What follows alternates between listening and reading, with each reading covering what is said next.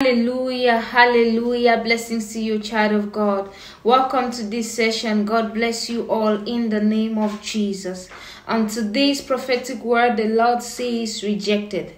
The spirit of hardship over your life has been rejected in the name of Jesus. The spirit of delay has been rejected in the name of Jesus.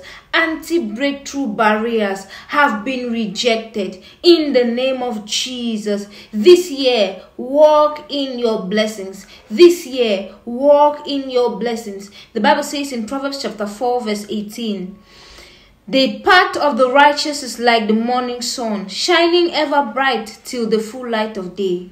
The path of the righteous, it's like the morning sun. This is how your life will be, shining from one level of glory to another, one level of success to another. You will keep receiving good news every day. All form of limitations over your life have been rejected. Father, we thank you for this word and we receive it in Jesus' mighty name. Amen.